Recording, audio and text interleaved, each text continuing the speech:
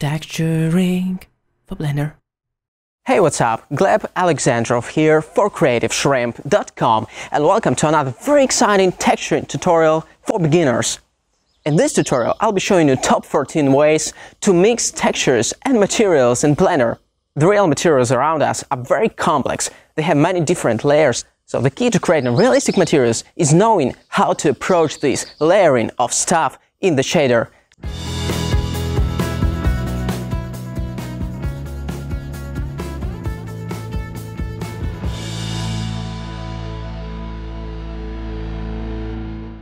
First of all, I should mention that Jerry Perkins, you may know him as Master Zion, has given us this amazing robot to experiment with. And if you haven't checked his jaw-dropping add-on called Hard Ops, check it out, really, because it's a killer add-on for hard surface modeling.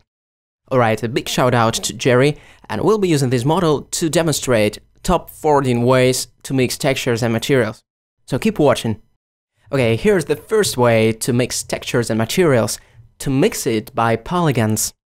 Okay, as I've said, we have this awesome model by Master Zion. Its robot, it's called Do. Okay, what I'm gonna do first is add the new material. I'm gonna call it red material instead of the gray material. I'm choosing the reddish color. Pressing tab to enter the edit mode, select faces. Then I'm gonna select some faces. It's very easy, just right click or press C to invoke the brush selection. And then I'm just pressing the Assign button, and you can see that the part of the model became red. And you can hover the cursor over the model part and press L to select the whole part. That's very useful. I'm going to select a few more polygons, click Assign, and bam, they became red. And I know, probably it's not mixing materials, it's just assigning different polygons and different materials, but I should mention it. Okay, and the second way to mix materials is to use the object ID. Imagine you have separate objects, but you want to use just one material. You can assign these objects different IDs. Then, in the node editor, you can use the object ID to mix between the different textures, for example. So here I'm just recreating this setup using the gray and the red color, my favorite colors. Then I added the mix color node, and you can see we can interpolate between these two colors, obviously. Now watch this. I've added the object info node, plugged the object index into the mix factor, and we see nothing. And why so? Because we need to go to the object tab and change the index of the object. And what the heck happens? As I've said, we can mix between different things based on the object ID. But what if you want to assign different numbers like 2? Okay, there is a solution. You have to use the math node, then select the greater than option, and choose the value, say 1.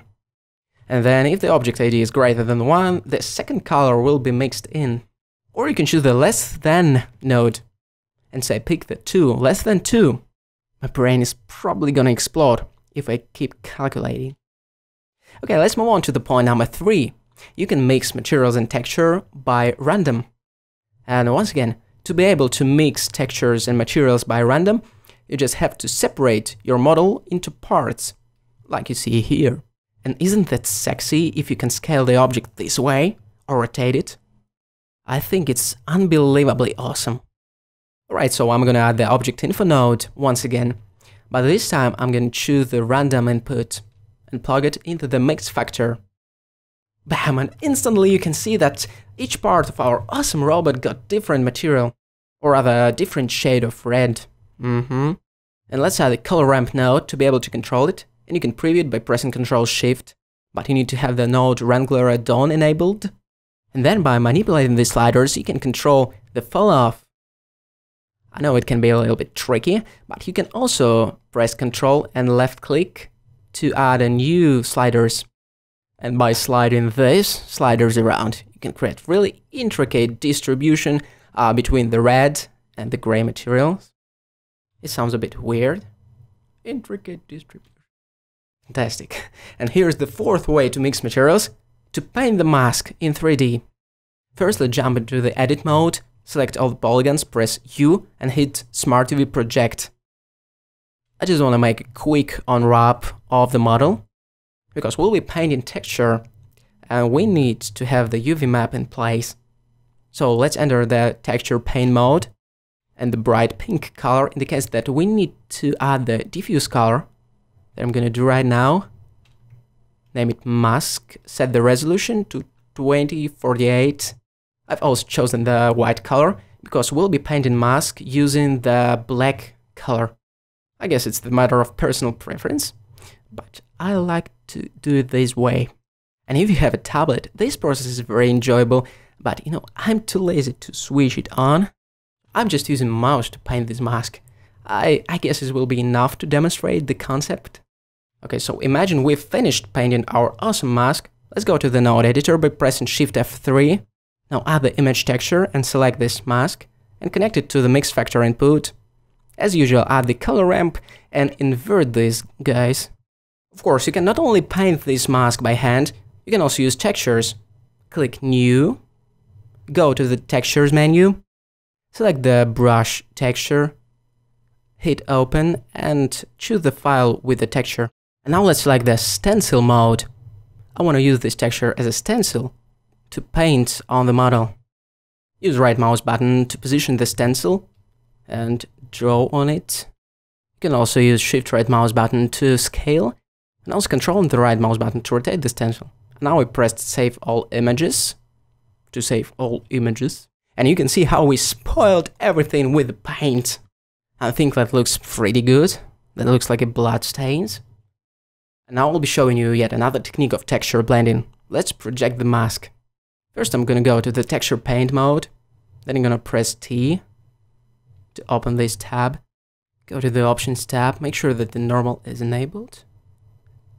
Then I'm gonna go to the user preferences file and select Krita, the image editing software, as the image editor. And before actually painting the texture, I'm gonna set the resolution to 2048, then press Quick Edit. And hopefully it will launch Krita, and now we can add another layer and start painting. I'm gonna quickly demo it by selecting the hard brush and start painting. Okay, now I'm actually using my tablet, but I'm a very lazy person anyway, so it will be a rubbish and very quick paint over. I'm gonna paint the hard ops here, and if you haven't checked it out, do it right now because you won't regret. And now I'm gonna disable the background layer, press File, Save, OK. And after doing it, I'll go back to Blender, hit Apply, and bam! We have our texture projected onto the surface of the model. That's brilliant. Save all images, go to the Object mode, as usual create the Color Ramp node, invert the sliders, and it's a very quick and efficient way to apply the mask to your model, to mix between two materials or textures. That's a killer feature. And now it's time to use the second UV map. So picture this, you already have your material set up, and you just want to place one decal. And one of the quickest ways to do it is to add a second UV map. I'm going to call it UV map 02. No, UV map decal will fit better. Then select it in the UV map node. And actually I've made a mistake. I have to add the image texture too, but I'll do it in just a second. Let's enter edit mode, select all the polygons by pressing A and move it out of view by scaling it. Now let's enter the front view by pressing 3 on the numpad. Select the polygons, press U and select project from view. This is probably the quickest way to obtain the UV island. Actually here I'm gonna fix my error and add the image texture and select the decal. The logo of the hard ops. Okay, let's scale this UV island. And you can see our decal got repeated a few times and we don't want it to happen. So I'm gonna add the mapping node and hit the min and max, and it will completely crush this problem. So now we have our decal in place. So the second UV map and the image with the transparency is a very effective combo. Number 7 is using procedural textures.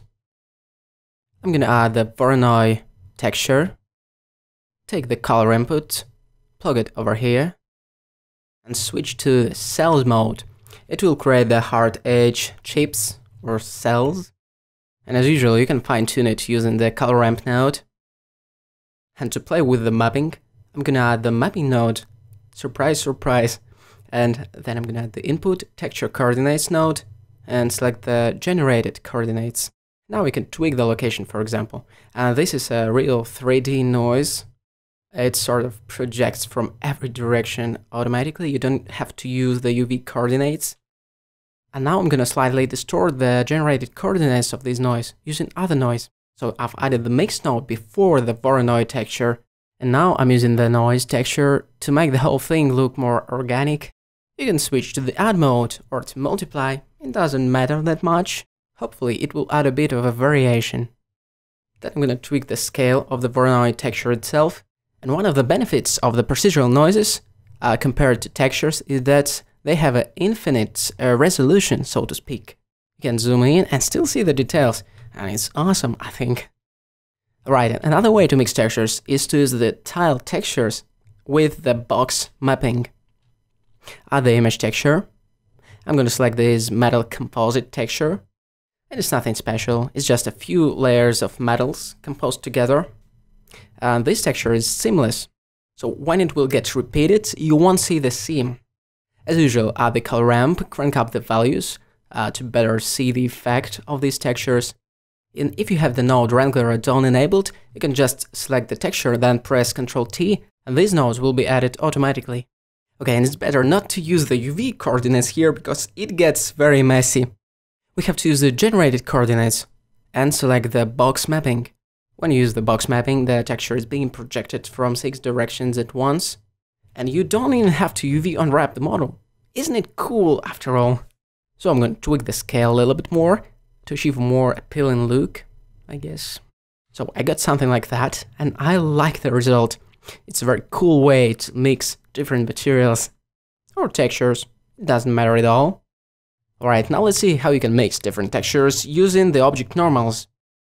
I'm gonna go ahead and add the geometry node, and we need the normal input. So create the normal node, and we need to use the dot output as the mix factor. To be able to better control the fall-off, let's add the color ramp node.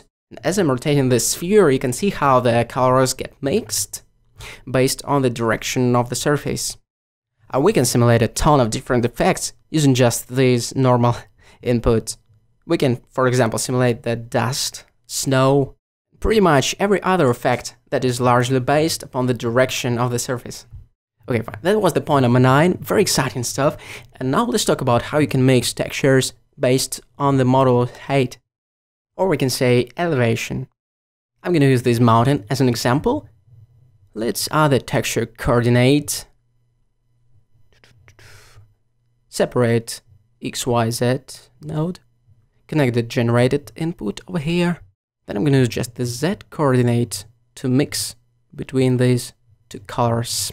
And I bet my 5 cents you already noticed how often we use the color ramp node.